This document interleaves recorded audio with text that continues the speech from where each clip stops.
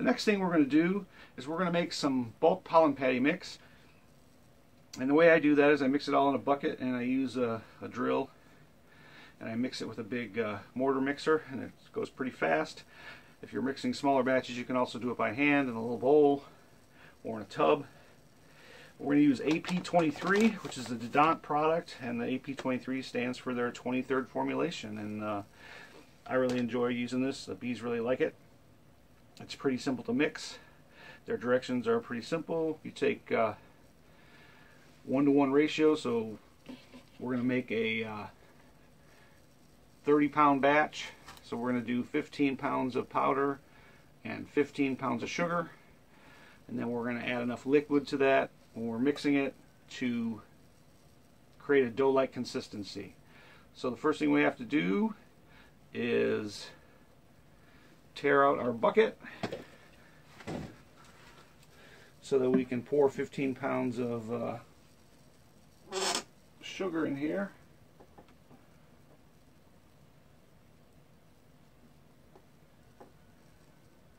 There we go. Just dump this in until the scale reads 15 pounds. There's 11.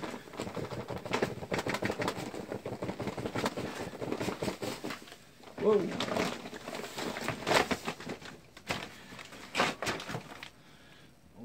Overwent there.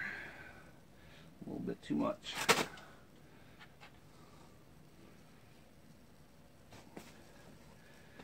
All right. Close enough. Probably 16 pounds. That's a 15-pound scale. Alrighty. Now we're going to measure out the AP23. And since, like I said, that's a 15-pound scale, we can't put this on there and continue to add, which would be very convenient. We're just going to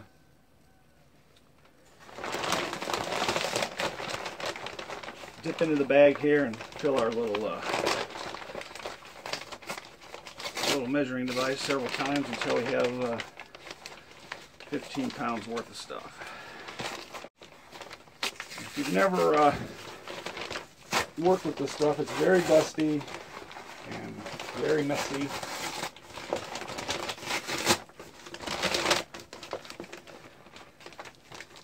And wearing a dust mask wouldn't be a bad idea. I'm just going to measure this one little cup at a time and see how it gets everywhere. And that's a half pound.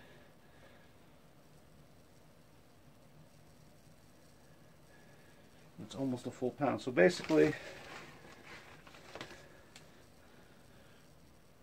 that's 1 pound right there. So I'm not going to weigh all of these now that I see what it is. A full level scoop of this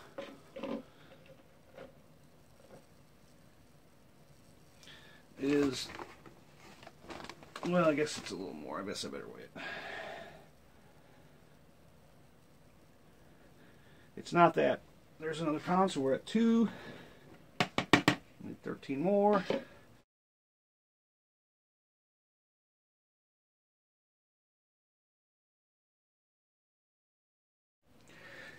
Now that we have our 15 pounds of powder and 15 pounds of sugar in there, we need to add the liquid.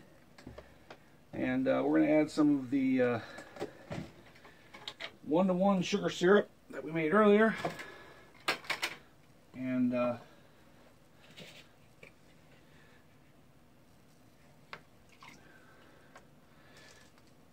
what happens is this syrup melts down the sugar that's down in the bottom, and it starts getting absorbed into the powder. And they don't give you an exact amount is how much liquid to add. You just add until you have a dough-like consistency. It's kind of like baking. Sometimes you just add the liquid until and get the right consistency. So it doesn't really matter. The main thing is that you want a patty soft enough that you can handle and flatten and put in the hives, and something that's not going to harden right away before the bees can eat it. And so what I do to help that is I add corn oil, which adds lipids to the patty. If you read some of the literature and some of the scientific journals, you can add up to 4% lipids to your protein, and it'll help the bees digest it better, and they get more nutrients out of it. And the other thing that I add is some Karo syrup, a couple of cups of Karo syrup to this whole thing, and that helps keep the patties soft for a longer time. And that helps a lot in the fall when they're taking them down slower. In the spring they take them pretty fast, and so you don't really have to worry about it as much, but it's just one of the things that I add to my patty mix. And now we're going to speed this whole process up with a monster tool, and we're going to make a mess. And that's just, there's no way around it. I probably should have made a little bit smaller batch, but yep.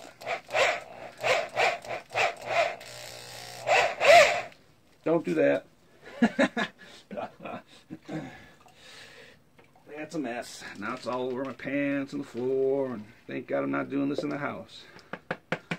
Lucky for me. Alright, so you just kind of keep adding your liquid until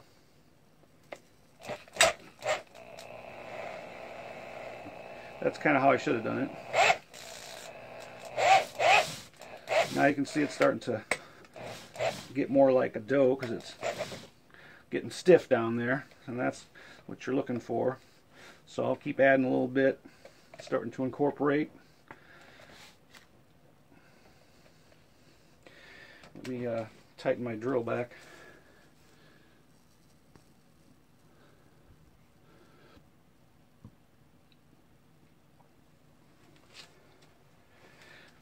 Alright, so now we got this tightened up a little bit, and it's really thick. So now I think it's about time to add the oil and the syrup. That'll give us a little more lubricity, and it should start to flow a little better. We can kind of see where we're at. To a 5-gallon pail, I add 2 cups, give or take, of the corn oil, and 2 cups of the HFCS, or Karo syrup. Oh, I said HFCS, oh my god. That's really what Karo corn syrup is.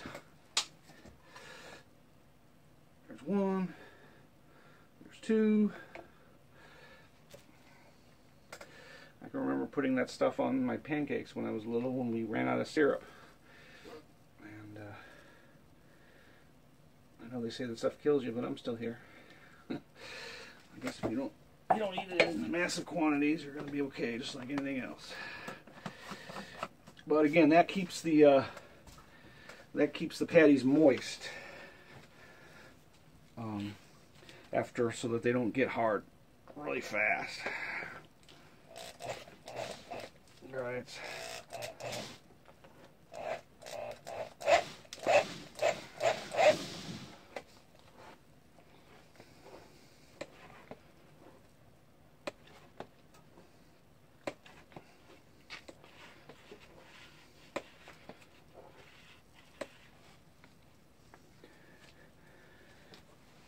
Add one more big old dollop of the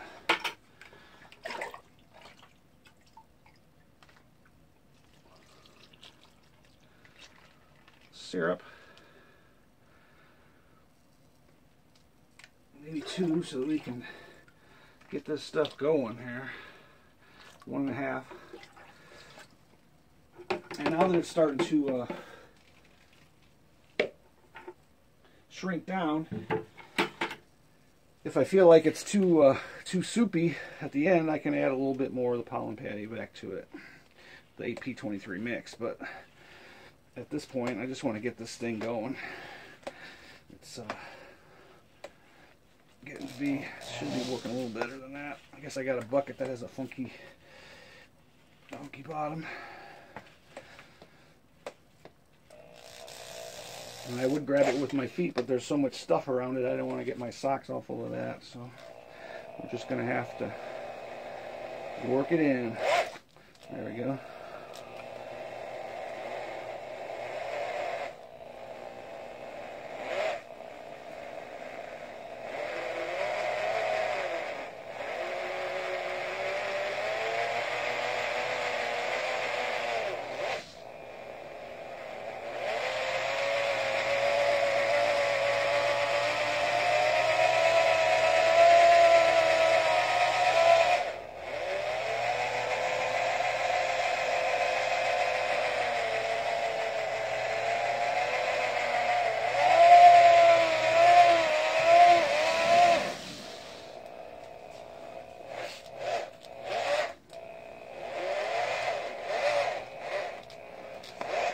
And you just want to go along the bottom and make sure that you're getting all that sugar.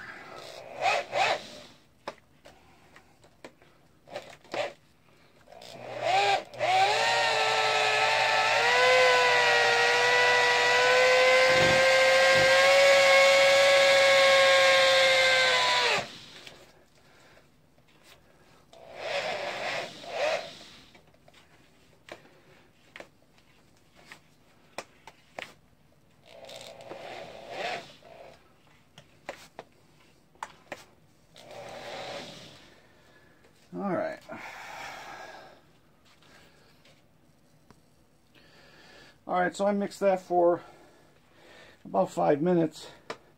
You can see it's now it's more like pancake batter. I wouldn't really call that dough. I guess there's some kind of doughs that would be like that, but it looks more to me like cake batter or pancake batter. So I'm going to add another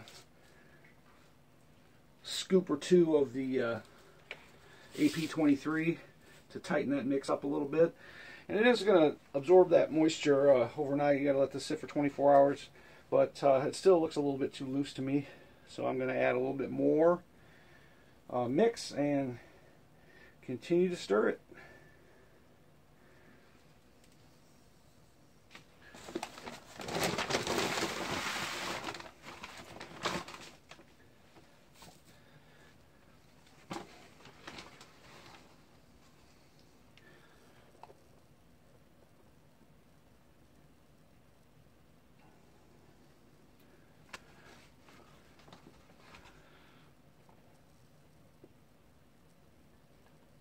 That's a whole pound there. 8 ounces and 8 ounces. I probably could have just went with half that, but we'll just go with this and see what happens.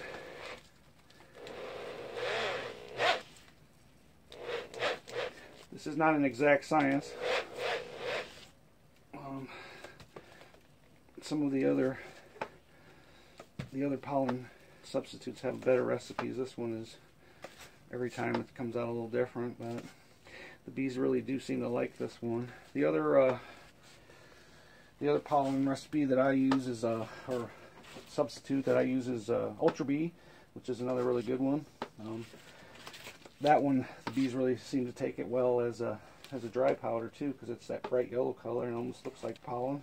They'll take this one dry too, but I tend not to do as much dry pollen feeding as Patties because we get such terrible spring weather. We get rain and cold and wind, and once you start feeding the bees and they're going on the brood and taking off, it's, you know, if you stop feeding them, then it shuts them down, it stunts their growth. So I try to just do Patties, because then I know that if we get a week of rain or a week of cold, that they still have food and they're going to still start brooding up. And I don't have to worry about them not flying to get the pollen. This is kind of a workout here if you can hear me breathing. This is heavy. I wish I had clamped that bucket down. I didn't know that I picked a bucket that had sat outside and froze and had a bold bottom. Nice spinning. Now it's starting to look a lot more like a dough. So I think I'm going to be pretty happy with that once I get this powder incorporated in. I think, yeah, it's a lot thicker. And again, once it sits for 24 hours. And I don't mind it being a little thin, because the way I like to do it is I just take a piece of wax paper out to the hive and get a couple of dollops, put another piece of paper on it, squish it down, and put the hive back together. I don't necessarily make the patties in advance. I have done that, but the stuff keeps better if you keep it covered in an airtight container, and these buckets have a gasket seal on them, so it tends to keep the stuff from getting hard and a little fresher. And I've made the patties before, big boxes of them ahead of time, and then let them sit, and then they get hard, and sometimes they get crusty, and sometimes they get funky, and then the bees don't really want to take it. You know, you can't blame them. They want fresh food too. So I usually just dole it out from the bucket, and I'll put up a video of that process in the next day or two, because this is going to be given to the bees tomorrow. So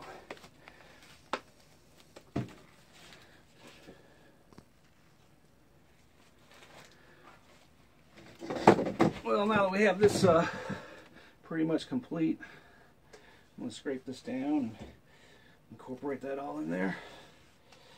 And get that rim clean so that when I put the lid on, it seals. You can see now it's got a little bit better consistency, and I could probably still even add more, but like I said, I like to dole it out, and I can use this spatch, or I can use one of the big cookie things that we have to dole it out to the hive. And I like to give a pound or a pound and a half to each hive as I go. Depending on how big their cluster is, you know, you kind of got to watch, because if you're in an area where there's hive beetles, you don't want to give them too much that they're not going to consume, you know, fairly quickly. Otherwise, you can have hive beetle problem. We have minimal hive beetles up here in the north. We have them, but they don't reproduce as bad as they do down south, so you don't have to watch that as closely as some of the other beekeepers in other parts of the world. Alright, well, that is 30 plus pounds of pollen patty there. We did 15 and 15, but we also added all of that syrup, which is heavy, the 1:1 syrup, and the oil, and the HFCS, which was just a couple of cups, but you know, it all adds up. So we probably got more like 40 pounds of patties, which is, if you order a case, you can get them in 10 and 40 pound. So basically you have a case of pollen patties here. And the only downside of this is heavy. This is really heavy. So I know all of you guys on YouTube are all young and strong, but as I get older, some of this stuff gets heavier and heavier, and I start thinking to myself, maybe there's a better way. And I do use pre-made patties. In the fall, I order these. Hopefully you can see that on the camera there. Ultra Bee patties. I get them in these 40-pound boxes. And because in the fall, my other business, kettle corn, I'm really busy, and I don't have time to even do something as simple as this. For, you know, by the time you get all the ingredients together and mix all this together, it takes a couple hours. You know, if you don't have everything right to where you're at, and I just don't have that kind of time. So I'll order a couple of cases of these and slap one patty on every week to my hives, and I'll do that for about 5 or 6 weeks in the fall. And I do that for about 5 or 6 weeks in the spring. And so this will probably last for a week or so, and I'll make another one. And as you can see, I made a pretty big mess. If you want to make 4 or 5 of these at the same time, it'd probably be the best way to do it. But I always err on the side of caution, because I never know how much the bees are going to eat. So I don't want to waste it. Here's another tip. These things are called handy wax, and they're 12 by 12 pieces of wax paper. And you pull them out of here, you lift this little thing up and they come out one at a time. And so all I do is throw that down on the top of the hive, slap a couple of dollops of thing, put another piece of wax paper over the top of it so it doesn't stick to the inner cover or whatever I've got on top or the other super. And then I smash it down. So I get these at Costco. I'm not sure how much they are, but they're in the, there's 500 in here, so it'll last you a long time. They're in the food area where the tinfoil pans and napkins and plates are, and they probably have them at food supply places like GFS or some of those other places if you don't have Costco in your area or your part of the world. But I'm always looking for things to make my job easier, and I love these things. I don't have to mess with that big roll of wax paper, tearing it apart and having it blow away in the wind. I just have this big heavy box and I grab these one at a time as I use them. And they're high quality wax paper, and the bees eat it up and spit it out of the hive just like they do of any of the other kind of wax papers that are used on the professional patties. So hopefully that helps you out. You couldn't have a video without showing how you're going to clean up this big old thing. And it's kind of a mess. Well, that's just the way it is. Every time I do this, I'm not sure it's worth it, but it's a lot of mixing if you do it by hand. And it doesn't really take that long to clean this off. You got a nice spatch. I got this spatch from Pampered Chef. My wife got it for me for honey, for cleaning out the honey extractor. And then we found a bigger one, so we use the bigger one now. And we use this little baby one for wax and bee food and all kinds of other. As you can see, everything gets all gunked up when you're dealing with wax and bee food. So I try not to use my wife's tools for this kind of stuff, because that's not a good thing. I'm sure some of you guys know that. And if you don't, then you'll learn it. And if you're the girls out there that are watching this, you probably don't want to use your husband's stuff if he's the cook. Or if you're the cook and the beekeeper, you're lucky. Then you can do whatever you want. But